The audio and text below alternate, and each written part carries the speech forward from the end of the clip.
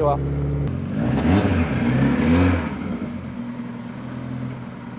So, right, I'm getting in the back. Oh. Right, I'm in the back. Right. So that's your default screen. Let me take the... Oh, this doesn't come off, does it? Right, yeah. So that's what it'll always come on with when you reset the ignition. Okay, so what we got there? We got oil pressure. Yeah, oil pressure, fuel pressure, coolant temp, oil temp, battery voltage, manifold pressure, lambda, fuel level. Now with manifold pressure, yes. Can I have it so it shows vacuum? Do you know what I mean? It is showing vacuum. Yeah, but so it says minus. No. Why? Because I don't want you to.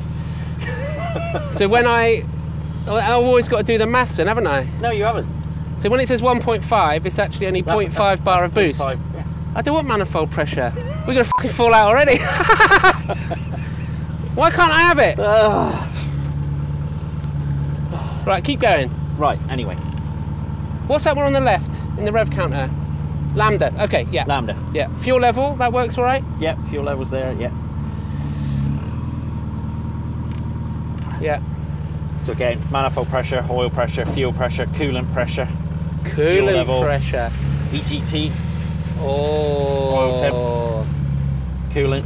That's going to be my default page, I think, to be honest. Yeah. Possibly. But then it's also nice to have a proper speedo, isn't it? Yes. That's great. And then much the same. Temps down one side, pressure's down the other. Lovely. Oh. Can you press the accelerator a minute, see what the rev can?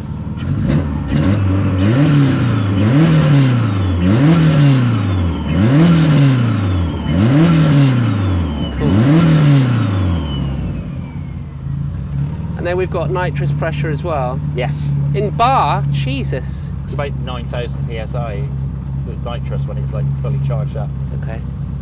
So I think it's 140 bar the sensor reads up to. So. Okay. But we need to plumb that in. We need to get it calibrated.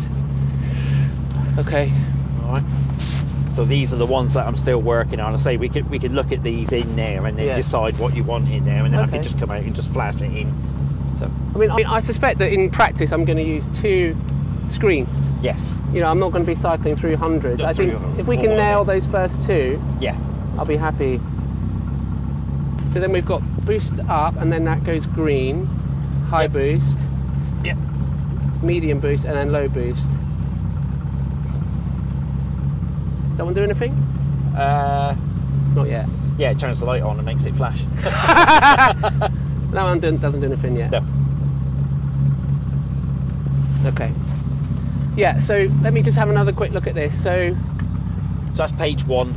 So what would I want on here? Would I want ethanol content? I don't think so, because actually, look, once you've set it, you don't need to keep watching it. You don't need to keep watching it. And if it's on a screen somewhere else, so if I does it go backward?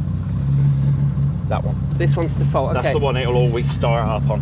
So of course you want to be able to see RPM and vehicle speed when you're just driving up the road. Yeah. Battery. Do I really need to see battery? It's nice. I know. It is nice, but we can put something else. I wonder if we swap out battery and have ethanol content, then it's there, isn't it? Yeah, I'd put ethanol there. And let's have a debate about manifold pressure versus boost.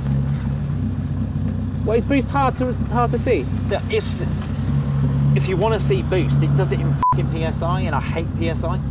Didn't we have it in bar before? No. Okay. No. You can't read it in bar. You can, but you've got to put in a multiplier in the ECU to subtract 10 from it, basically, or a multiplier of 10 to get that to run backwards. So.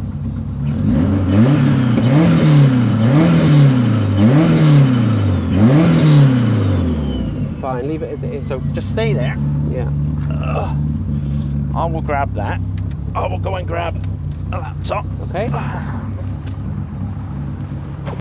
So he's done a lot of work to customise the Haltech display.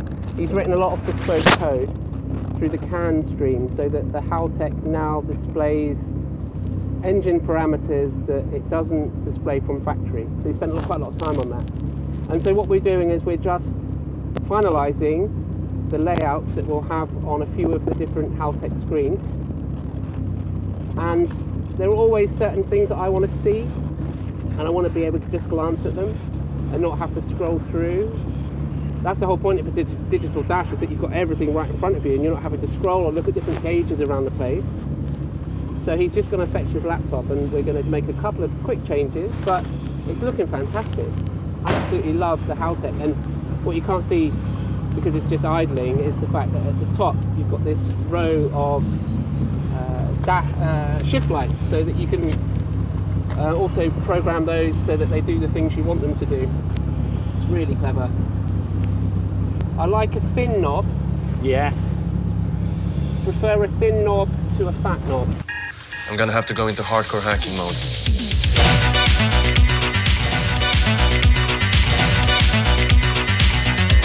It shows a minus link. Oh, you've done it.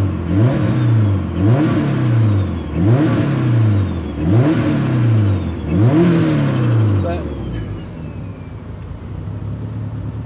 it's not the minus I need, it should say minus 0.5 or whatever, not minus 50.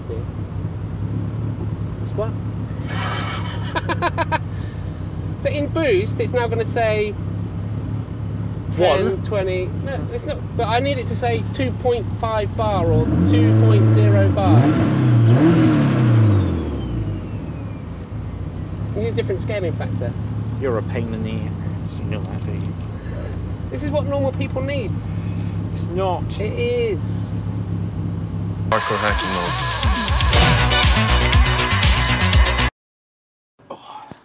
It's not great TV, this at all, I'll tell you that. Cut out. The manifold pressure reading has suddenly jumped to 3 bar and stuck there, which is why the engine cut out. Oh, 10 hours maybe? Shouldn't really be a disposable item, should it? No, it shouldn't, no. Why, what's wrong? The map sensor, Martyn thinks is faulty, but it's almost a brand new thing. We fitted it when we put the bigger turbo on the old engine, because we needed a 4 bar map sensor. But it's in some funny reading, so we've got to replace it. Oh.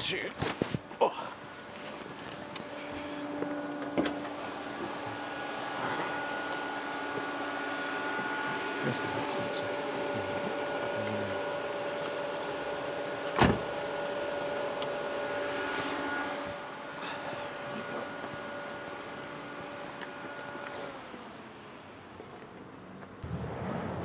Right, so if you're displaying manifold pressure up there in bar, the manifold pressure is manifold absolute pressure. Yeah. It doesn't have an option to send manifold gauge pressure, which is what you want to see. Yeah. You can't send it. It doesn't have manifold gauge pressure. Okay. It can do KPA in gauge, but not manifold pressure. Okay. It can do PSI in gauge, but again, not bar. Okay. You can only send bar in absolute, which is why it reads 0.5, not minus 0.5. Yeah, I see. Okay, that's fine. I can live with it. All right. Yeah. I can live with it. So we're going to put the ethanol in, battery, and then we're done, I think.